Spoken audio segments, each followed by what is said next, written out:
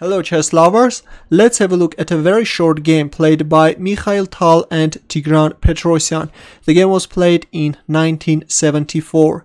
Tal started with knight f3, g6 by Petrosian, e4, bishop g7, d4, d6, knight c3, knight f6, black is going for Pirc defense, bishop e2, we see castling by both sides, knight c6, d5, knight b8, rook e1, e5, d takes e6, bishop takes e6, bishop f4, h6, knight d4, bishop d7, queen d2, attacking the pawn on h6, king h7, e5, d takes e5, bishop takes e5, knight e4, knight takes e4, bishop takes e5, knight f3, bishop g7, rook a d1, Tal is pinning the bishop on d7. And now black has to be very careful. If a move like bishop takes b2, white has this knight c5 move and black is losing a piece. Let's go back. That's why after rook a d1 we see queen c8, bishop c4, bishop e8, and now comes a very beautiful move by Mikhail Tal. Can you find his next move? Ready?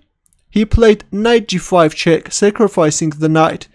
Petrosian accepted the sacrifice by capturing on g5, but king h8 is stronger. This could have prolonged the game, though of course after knight e6, f takes e6, bishop takes e6, and after the exchange on d7 we can see that white has an extra pawn and also the 7th rank is weakened. This is just a hopeless position for black.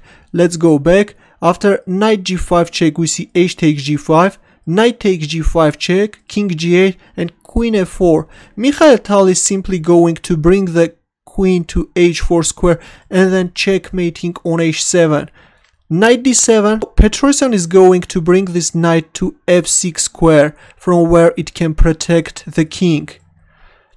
But in this position Mikhail Tal made another strong move. Can you find his next move? Ready? He just went for an exchange sacrifice, rook takes d7. Getting rid of that knight, bishop takes d7, bishop takes f7 check, and Petrosian resigned. If rook takes f7, then queen takes f7 check, king h8, queen takes g6, threatening queen h7 checkmate. If bishop f5, then knight f7 check, king g8, knight h6 check. This is a forced line, king h8, knight takes f5. Now the threat is queen takes g7. If queen f8, then queen h5 check. Now if king g8, then knight e7 is winning. Or if bishop h6, rook e6 is very strong and white is winning. That's why, as I have already mentioned, after bishop takes f7 check, Petrosian resigned. What a beautiful attacking game by Mikhail Tal. Your comments and questions please, and thanks for watching. Good luck.